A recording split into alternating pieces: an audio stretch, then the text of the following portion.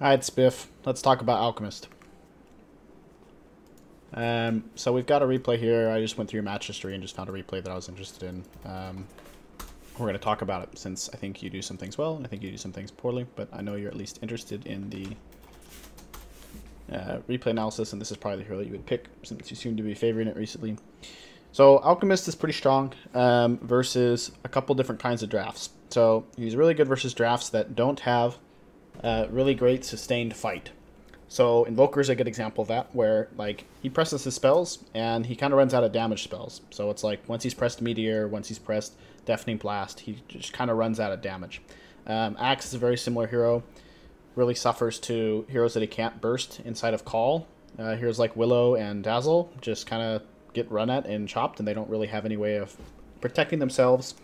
Like I know they have Grave and they have Shadow Realm and stuff, but like their team fight is really scuffed, because if they're using their spells aggressively, like Dazzle Shallow Graving his Phantom Assassin, for example, then he just kind of gets run set and dies.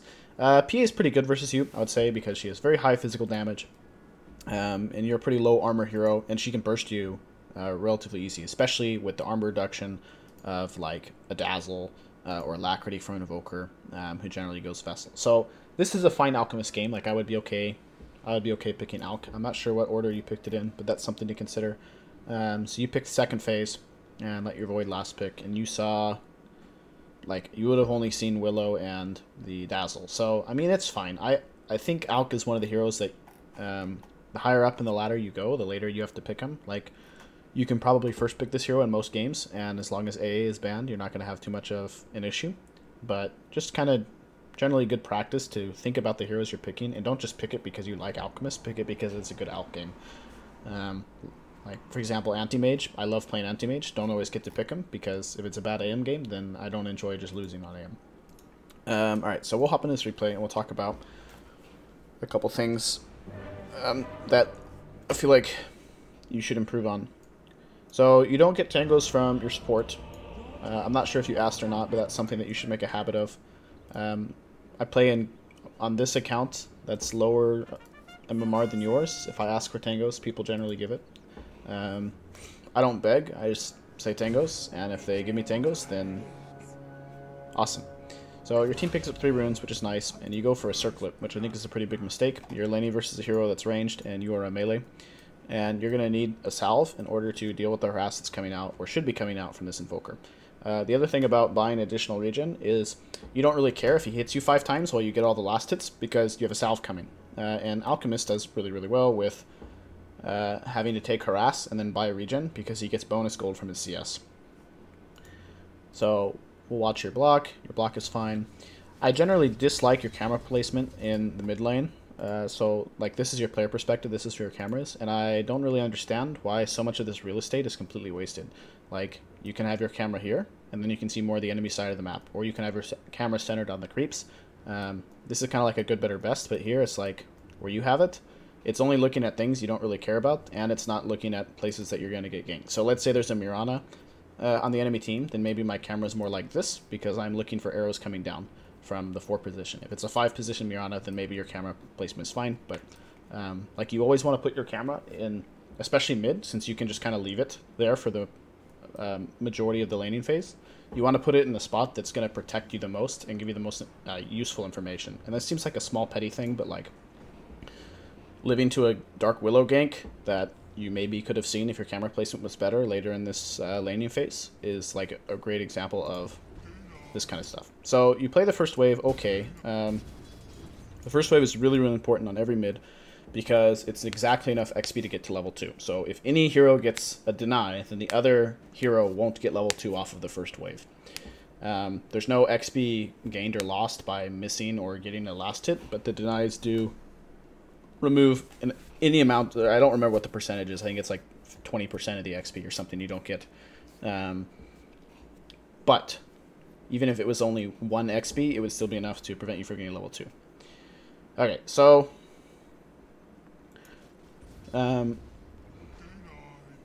you get a deny, which is good, and you get 2 of the last hits, which I would say is respectable. Ideally, obviously, you get more, but like, practicing last hitting is something you can do in your free time, and I don't really need to talk about it too much. Here, I feel like you should be drawing aggro, and judging by your mouse movements, you kind of get the same idea as well.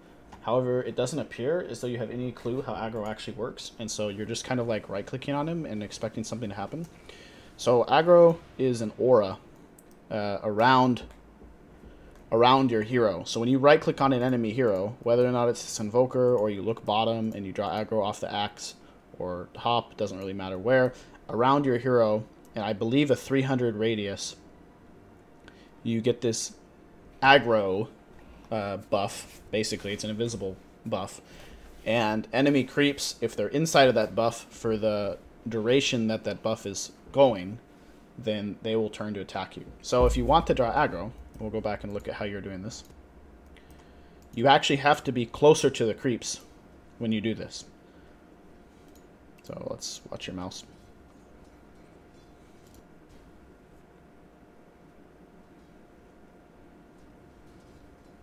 So you first click on him here, but the aggro had worn off before you actually got to the creeps, which means you weren't able to draw aggro. Which, like, you didn't really get denied out or anything, which is fine. A better player would punish you more for that. But, like, you missed CS because now you're last hitting under tower, under cold snap, instead of, like, being able to last hit those creeps while Invoker's preoccupied doing something else. So, like, you can only do one thing at a time on Invoker or on Alch, right? It's like, well, let's take Invoker, for example, because he doesn't have, like, an AoE acid spray or something. Like, Alch can CS and kind of harass at the same time, like, based off of that. But with your actual hero, not including your spells, you can only last hit or you can harass. And so if you kind of split the creep wave up in a way to where Invoker has to pick between CSing under tower or harassing you while you last hit, no matter what he chooses, he's missing out on something, right? Like, either he's harassing you, and that's annoying, but he's missing last hits, or he's getting last hits, and you're also getting last hits. And in every mid matchup, you want to think about who cares more about the harass or CS battle, right? Generally, you don't want to miss any last hits if possible, and so you want to, like, harass and then turn around and last hit, and then harass and turn around and last hit, and stuff like that, right? But in this particular matchup, in every Alch matchup, the enemy mid is losing if Alch gets to farm. Even if they are harassing him, or even if they are also farming, the Alch wins the we each get 1 CS like matchup, right? Because you get the bonus gold from your passive. So drawing aggro and drawing aggro correctly is going to force this trade situation where it doesn't favor Invoker. And even if you're not better at last hitting them or better at harassing than him, just the fact that he has to choose one or the other makes it a favorable trade for you.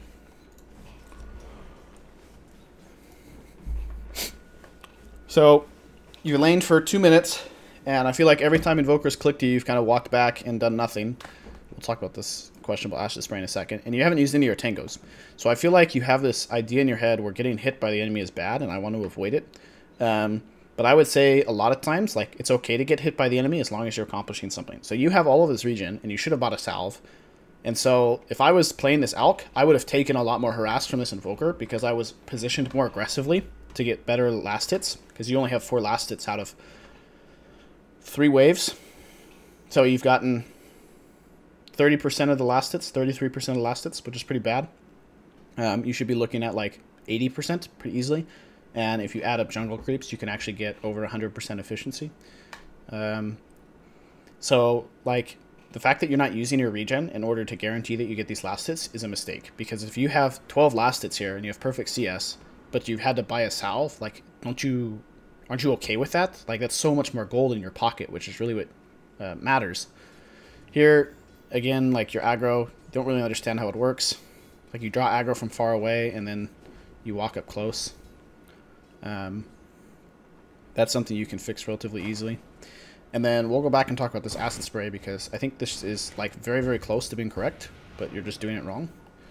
So, after you push out this wave, where you miss every last hit, you level up your acid spray, and then you go and you acid spray this camp randomly. So if you had waited, like, let's look at what you do before the 2-minute mark. Like, the next 13 seconds, let's look at what you do here.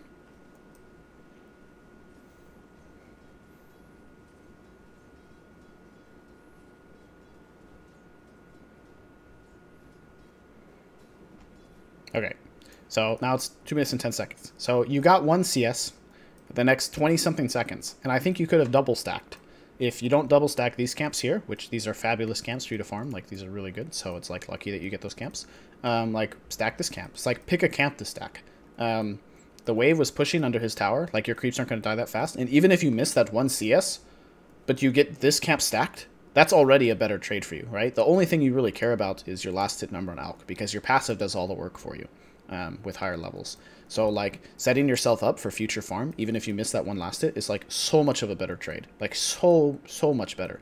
You can acid spray this camp, like, hit this camp, walk up, and let's say you miss 2 creeps, right? That's about how much you would miss, because you would be getting back to the wave about here, and the tower would be hitting one of the creeps, and you maybe missed the last hit, right? So you stack 2 camps and you miss 2 CS. That just seems like so obvious to me that that's a favorable trade for you. But instead, like, you spend mana, you don't stack, and then you miss all the last hits anyway. So, and there are some matchups, like, there are some matchups where you just don't have nearly as much damage as the enemy hero. This one's, like, pretty even, especially with Acid Spray and the Quelling Blade.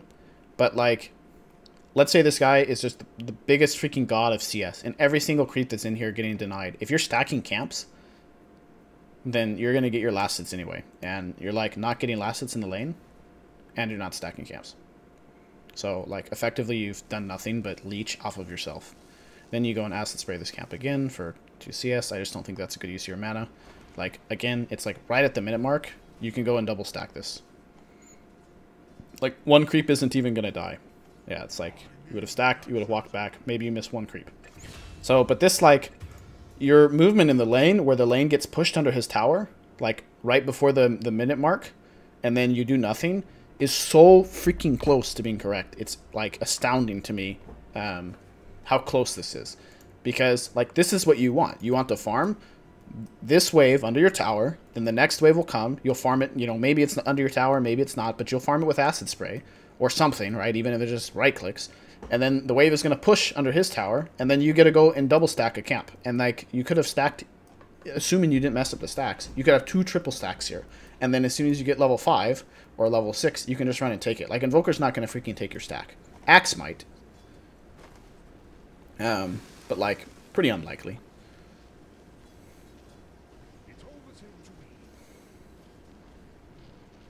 So here, again, the wave is pushing. Like, and all this stuff is just rinse and repeat. It's like, you're going to do the same thing over and over. So, like, here, this is fine. Like, you're not stacking, but whatever. You're, like, pressuring him. I would be looking for the power rune now, because it's 4 minutes. You know it's not bottom. So, like, Invoker goes and he gets a regen for free. Like, you could have used that mana.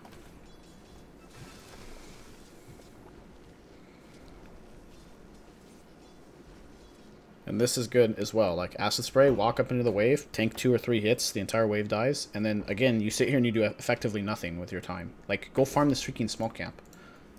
Go get ready for runes. Go stack. Like, why are you not walking here to secure these bounties, stacking this camp, and then walking back to the lane?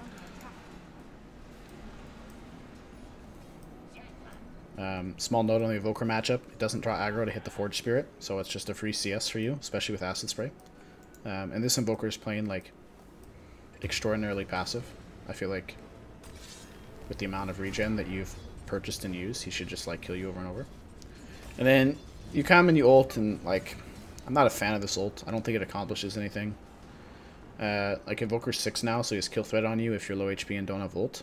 You're probably not very familiar with Invoker spells, but generally Invoker players, and he is an Invoker player because he's Platinum, so he'll at least know the combo.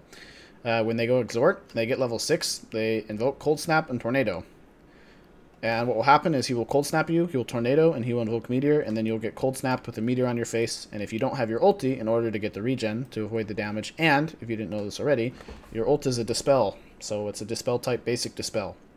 So it will Dispel the Cold Snap from this guy. It will also Dispel things like Cursed Crown from Willow, or Bramble Maze, or Poison Touch. And so, if possible, like, if you're not going to get CC'd to death, which this game you're not, you want to, like, have your ulti as a backup plan, right? Like, go to this lane, and then if Invoker presses spells on you, you can ulti, and then you can continue the lane. But, like, you just ult because you have it. And then you go and, like, again, this is like such an abysmal acid spray. Like, you can just acid spray this camp right here. Like, you get it on the very edge. The creeps will walk around these stairs and come down. Then you hit these creeps once and you walk into the acid spray. And you farm 2 camps with one acid spray in the same time. And it's the minute mark. And you're still not stacking. I don't get it. Like, do you not want stacks?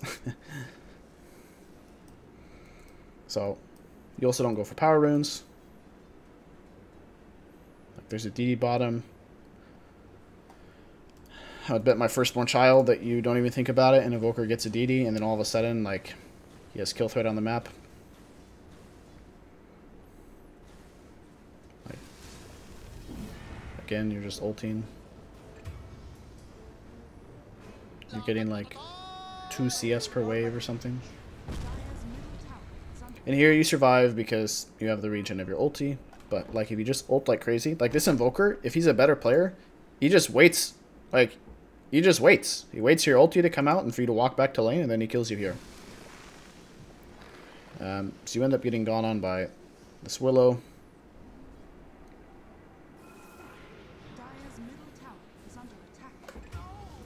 You need to die.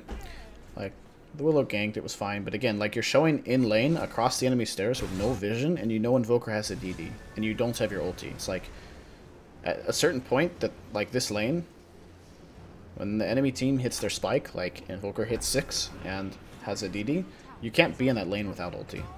At all. So, like, just go farm. If you had stacks to fall back on, then, like, you can go and farm your stacks. But it's 7 minutes in, you haven't farmed this camp. And every single time you had farmed this camp, you could have farmed both camps, like, very easily. Just better acid sprays.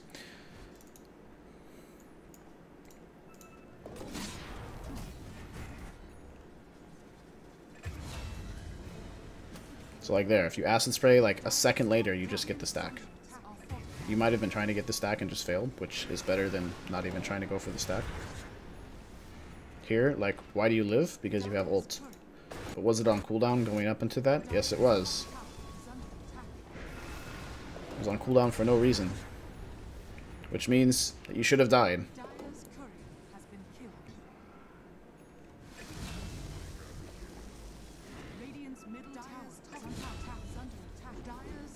So here again, it's like every single one of your acid sprays, you don't think at all about how to connect 2 camps together with acid spray.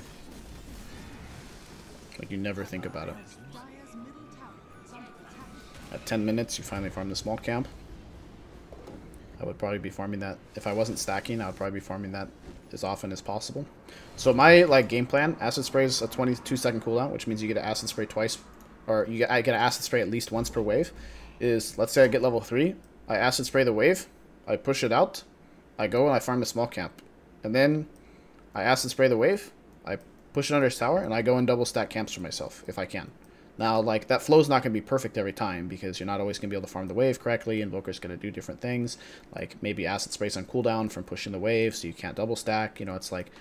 but this small camp, you don't generally have to acid spray, so, like, you can acid spray the wave, you can walk to this camp and farm it, and then you can choose to either acid spray the wave or to go and stack for yourself. But, like, your efficiency is so low. Even, like, for a non-alchemist hero, your efficiency is low.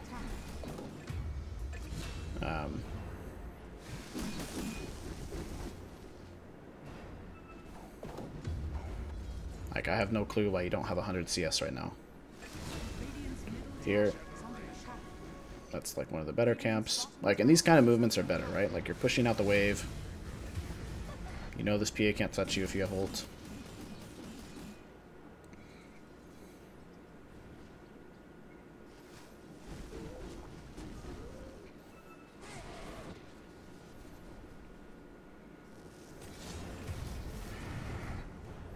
So,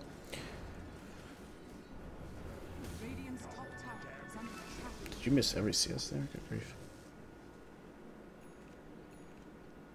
So, you do get your Radiance. When you get your Radiance, your farming patterns change a little bit because you have this kind of power spike, and you can also think about showing up to fights.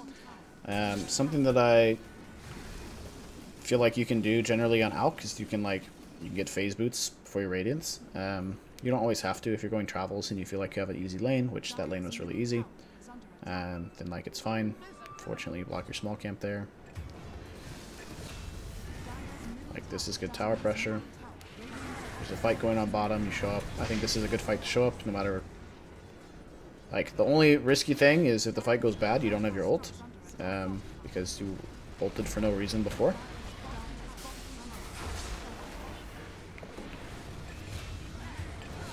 So, every time you ult, you need to think, am I going to fight in the next 55 seconds or go to a lane? And if the answer is yes, then you shouldn't press your ult. So if you're going to farm for the next 55 seconds, then it's fine to ulti, because it will be off cooldown for the next, like, engagement.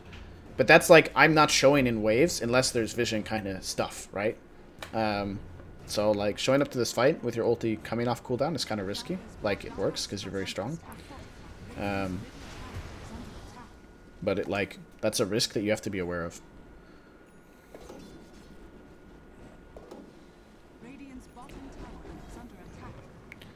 Something you should be doing to be more efficient is, like, Radiance has a pretty large AoE and does quite a bit of damage to creeps. So, like, you can leave these camps earlier. You don't actually have to get the last hit, like, while you're melee range. You can just let your Radiance do it. And, like, you'll get a feel for it over time. But it will save you, you know, let's say it saves you 5 seconds in between camps. Like, that's quite a big deal when you think about, you know, you farm 100 camps in a game to save 500 seconds of farming. And, like, these kinds of tricks is why better players, like, will look so much stronger, so much faster. And it will also look like they're able to be more active, and it's because their movements are so much more crisp. Like, they get farm, and they fight, and they push. Here, like, I don't know why you ult. Like, if you think about this, if you have your ulti there, you can just ulti, purge off the urn and cold snap, and then you can walk away. Instead, you, like, man up on him, even though you can't, like, you can't man fight, just because your ult is up. And then we'll talk about itemization real quick. And you guys end up winning this game, because you're, like... Even though you're pretty far behind at my terms, like, you're still farther ahead than the enemy team, because the enemy team is also not playing efficiently. But itemization, why do you have a Radiance and an AC? Don't these, like, do different things? Another thing to think about is, like, kill threat. So, heroes that kill you on the enemy team is this, like, Vessel, Cold Snap, Invoker, locking you down forever so you can't move while PA hits you. If you have a Manta style or a BKB, they can't do that. And I don't think you would want to buy a BKB, like, this early in the game. Because if you BKB every time you get cold snapped, pretty soon you're just going to feed because your BKB is always on cooldown. Or it's very short. So, another thing to consider is your Manta illusions get Radiance. So, you can send your illusions out in lanes to push when it's not safe for you. So, like, this top tower, for example. Let's go look at all the different ways that you die here. And that could have been avoided. Alright, so here, you're hitting this tower. You should always, like, think about this tree spot. Like, you need to know all the different places that people can TP without you seeing them. So, like, we can see it because of the replay, but, like, you can't see it. Otherwise, I think you would have behaved differently. But even all the same, look at where bottom is. Like, look at this bottom wave. And nobody is farming this. Now, that means they're doing something else. And same with mid. Like, if you even looked mid, you would actually see that these guys are TPing as they took the tower.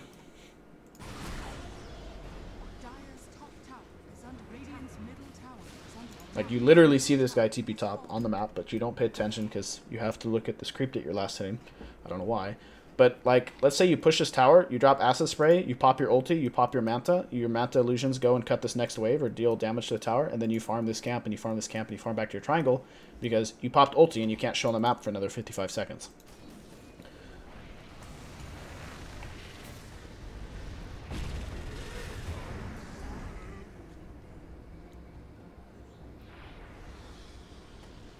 So, like, you could have pressured the map more, gotten more farm, and not fed if you had different itemization and if you were looking at the available information that was on the map. All of which are good. So, like, this wave that's pushing right now, this tower, would be dead. So even if you feed there, you would be alive before the next, like, this. Let's look at the creep wave. Like, because you would have killed that wave. This is the wave that would have come to push the tower. Which means it would have had effectively nothing to do for the rotation at the end of that. Even if you die, Which ideally you don't, but you know.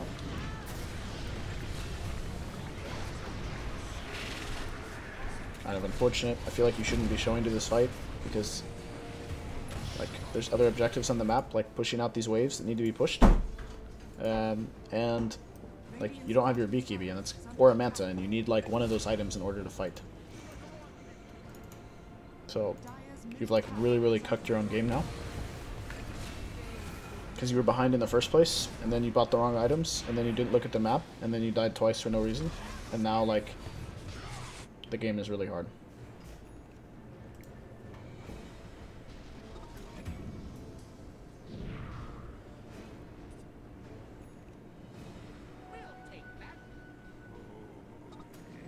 This is really risky. I would have at least scanned if it was up. Looks like it's on cooldown. And all these acid sprays, it's like connect these two camps and farm them at the same time. Like this takes you twice as long as it would take me.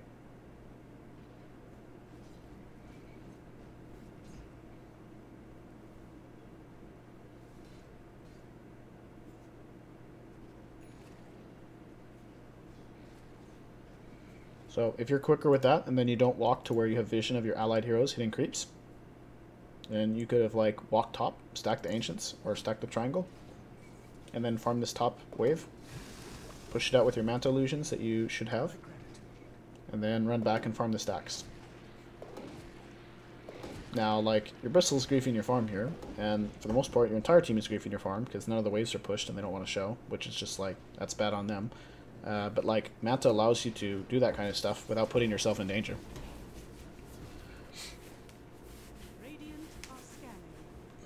So I think it's fine that you don't push that next wave, because you don't know where people are. To say it for the millionth time, if you had Manta illusions, then you could push it for free.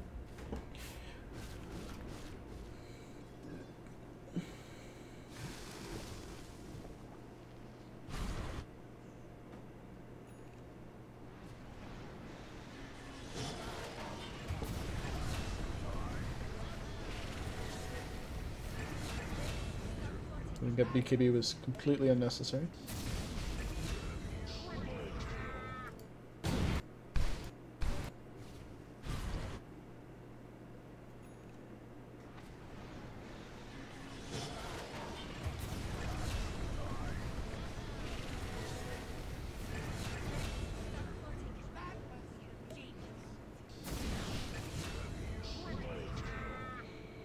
You guys should be looking at Roche right now. You don't really care too much about this tier 2. That's good. Looks like you're the one who's pinging it out.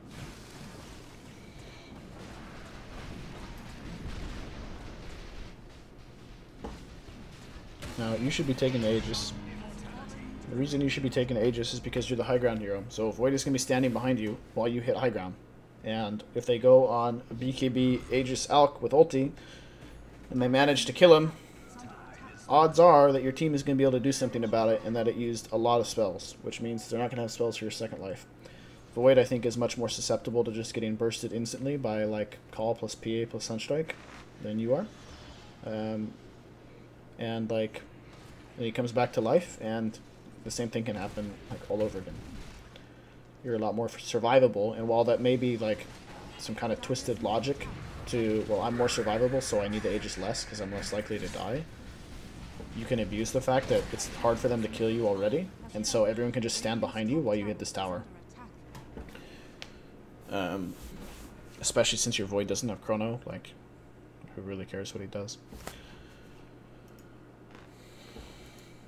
But you're getting out-CS'd by a Phantom Assassin who's the same rank as you, which is kind of a shame.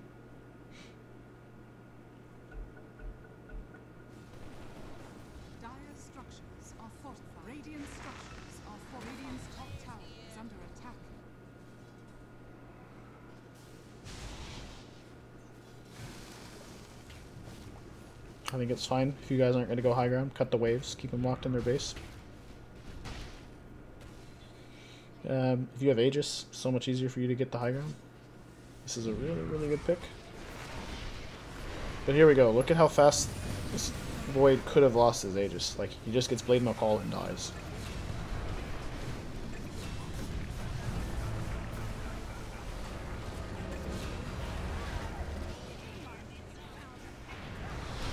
should be chilling a little bit because you don't have your ult, but it works out because you guys are stronger.